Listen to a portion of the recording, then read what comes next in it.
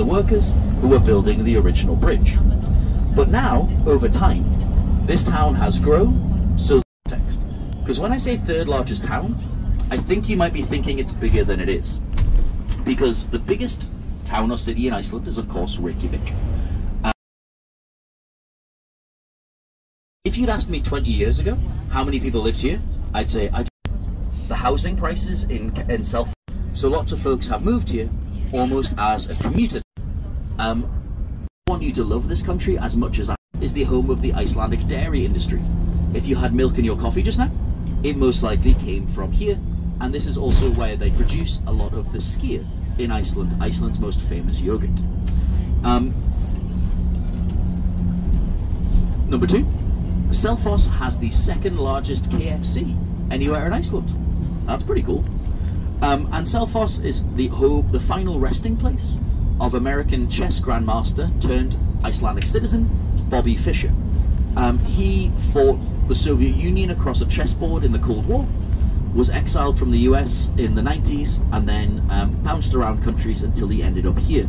And because Iceland didn't have any other famous people other than Björk, he became a citizen pretty much straight away. And I'd love to tell stories about him, but he was quite controversial by the end of his life. I can't repeat why on the microphone, genuinely, but let's just say he had some strong opinions about a world event that took place in New York in 2001, in the fall, and I'll leave that for you in Google. And that is everything interesting I know about Selfoss. And you might be thinking, Matt, surely that's unfair. Lots of people live here, they must have stories. Let me tell you one of my own, because I was moaning in a pub to a friend of mine about how I talked about Selfoss. I was like, I feel like I'm picking on it, I don't like that, I'm trying to be positive. I wish I had more fun facts. And he went, oh, that's great, because my family actually lives in Selfoss. And I was like, oh my goodness, that's so fun. Can you do this for me? Can you send them a message and ask them for 10 fun facts about Selfoss so I can tell you lovely folks in the bus? And he did, he sent them an email. He got a response. And the email he got sent by his family in Selfoss said exactly this when you translate it from Icelandic. It said, Dear Jón, that's his name. Dear Jón, thank you so much for your email. There are not 10 fun facts about Selfoss. We look forward to seeing you at Christmas. So I genuinely tried, but this is coming from the locals too. Anyway, I will leave you there.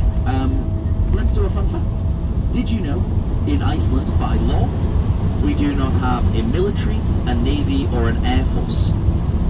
Iceland has 3 search and rescue helicopters and 3 Coast Guard ships. So the last time Iceland was invaded in the 1940s by the Brits and Americans, it took about an hour and a half. So if any of you guys would like to invade Iceland, it's not a problem. Just remember to pack your own lunch. I'll leave you there, and we'll talk about the emerging landscape whilst we're driving.